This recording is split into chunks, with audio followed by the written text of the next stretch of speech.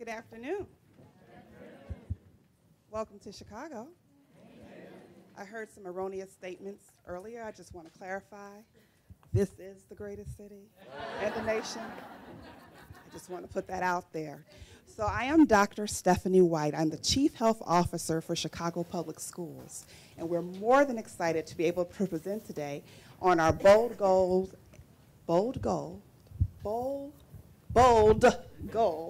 and big ideas for our city. And joining me on the stage are Rochelle Davis, Healthy Schools Campaign. Chicago Park District, Colleen Lamel-Harmon, Wellness Manager, and just named Gold Medal Park District for the biggest class. So we're the Gold Medal Park District. Yeah. Some of you, I think, may have been in North Carolina. I'm Michael Lang with the Chicago Park District Planning Department. I'm Samantha Stivers. I'm at the City of Chicago, the Mayor's Office. And I'm Brandon Lyles with the Chicago Park District Wellness Department. So in 2011, our mayor and our Department of Public Health released an ambitious public health agenda called Healthy Chicago. It focuses on 12 key priority areas of establishing and creating moving our city towards being the healthiest by the year of 2020. One of those priority areas is obesity. I am multitasking here. One of those areas is obesity. And our bold goal is about transforming the health of our city such that we have healthier citizens and we appropriately target what is our obesity issue. So we look forward to reducing obesity by 2020 by 10%. Additionally, we know that in order to accomplish this is not a health department issue, it's not a schools issue, it's a city issue. So the importance of interagency collaborations, leveraging our partnerships, public, private, nonprofit, this is all key to us moving the needle and creating this culture change and this big shift for our city, and that is exactly what it is. So from the perspective of the school district, clearly our responsibility is about educating our students. But what we know is that healthier students are better learners.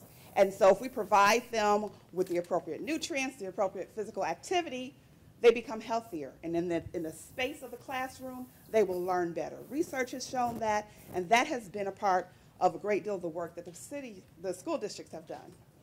So in addition to 2 years ago, after 30 years of no daily recess in elementary schools, bringing that back, this year we passed a policy for physical education so that all students K through 12 will get daily physical education after almost 2 decades of our 11th and 12th graders not receiving it.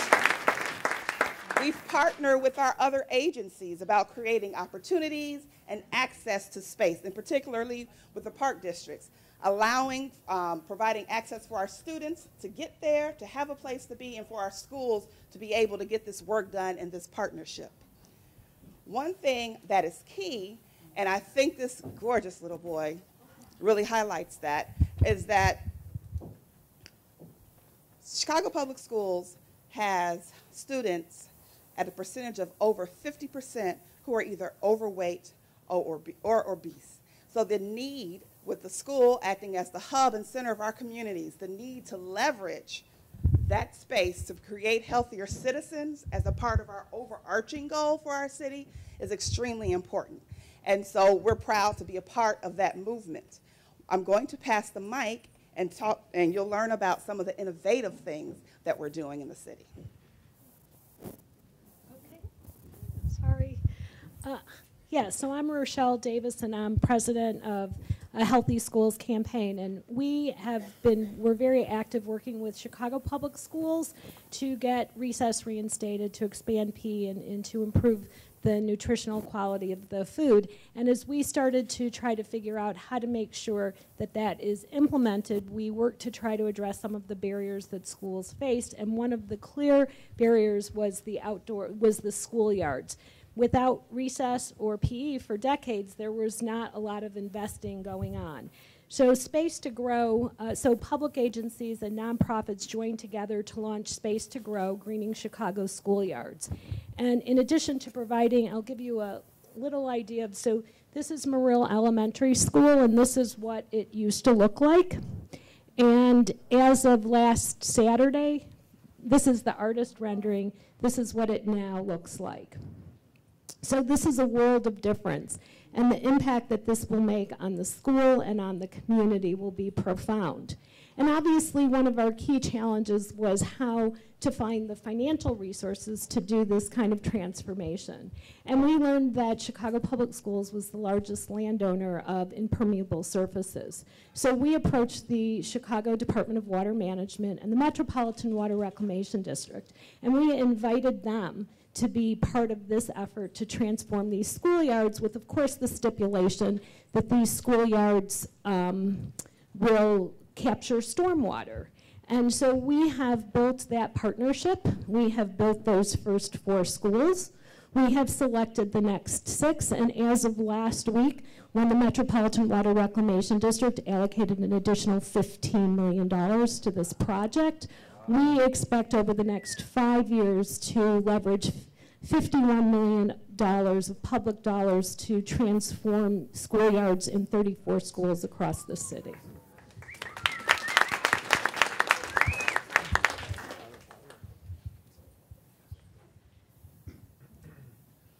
The next step that we took on was opening up playgrounds and making them much more accessible for people to use. So in 2013, the Chicago Park District, with the help of the City of Chicago and our other partners, launched a new program. The Park District alone, we own over 500 playgrounds within our larger collection, as well as CPS has about 500 as well. 300 of our own playgrounds that we as the Park District have were over the age of 20. So very old, failing equipment, not built in a manner that promotes inclusivity. And so our goal over the next 5 years, beginning in 2013, was to renovate all 300 of these playgrounds. So basically every child in the city of Chicago will have a brand new playground within basically a quarter mile of their home. So this, here's an example of one of the playgrounds. This playground was actually built in 1988, really old equipment. We also partnered with Friends of the Parks in terms of overall outreach, and the Ann and Robert Lurie Children's Hospital does a safety audit of all of our playgrounds, and so that helped us to identify the first round of playgrounds that needed to be renovated. And so the new equipment that's provided, it's not only physically challenging, it provides a variety of different experiences, whether that's audio or sensory, that just really helps to provide kids an opportunity to play. Great. So moving on to wellness, we have a lot of wellness initiatives in Chicago Park District, but I do have to say without our city agencies, we're lucky enough to have a mayor's office of interdepartmental task force on obesity. You can't do it alone. So we have been able to, we've been doing the summer food program for quite a while, but we serve over 990,000 lunches, breakfast and snacks throughout the summer.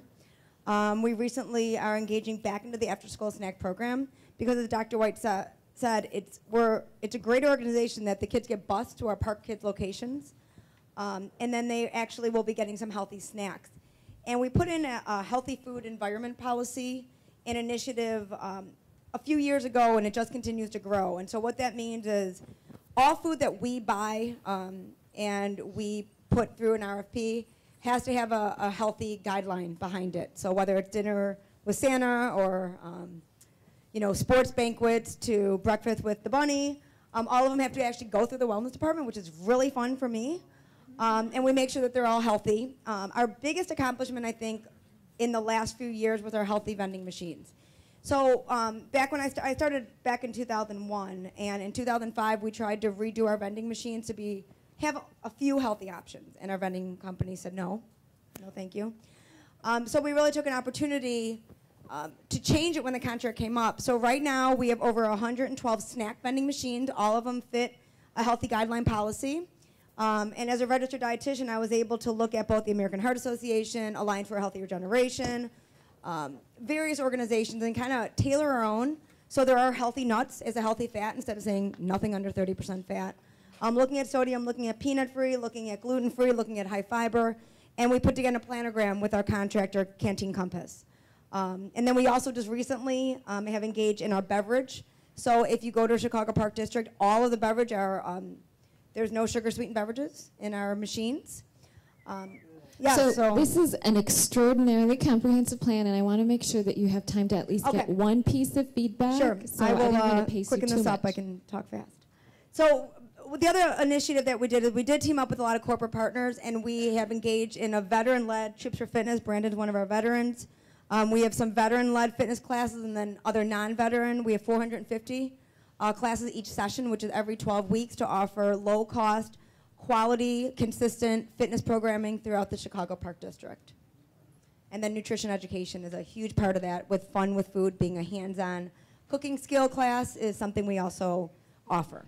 So at that point, we are all here to answer any questions that you have for us. Okay, so since this is a great example of how robustly the school and park agencies can work together and take advantage of every single policy and infrastructure opportunity, I'm wondering if there's one quick comment or tip that any of the panelists might have, because we're over time, but I want to make sure there's time for one response. Dr. Pruitt? I don't know if it's so much a tip as much as congratulations. You've got a huge challenge, obviously. I'm also the medical director to the associate population at Humana. And as you know, we have 54,000 people. Oftentimes, folks who come to our industry are very sedentary, and we have a 44% obesity problem with our community. So the challenge, but what you did and what I heard, which I think is a key message for all of us to think about, is that centralization and that pulling together and having strong leadership is probably what was a major driver here. So, you know, from a lessons learned standpoint, you know, as much as we say all healthcare is local and it's a ground up, if you don't have those central figures like the mayor who is here and all who are really leading the charge here, chances of you all coming together and getting this pulled off was probably pretty slim, I would suspect. So congratulations both on the leadership that you have here in Chicago and the job that you've done. Thank you. Thank you to Chicago, and thank you to all the teams. We're going to give everyone a round of applause.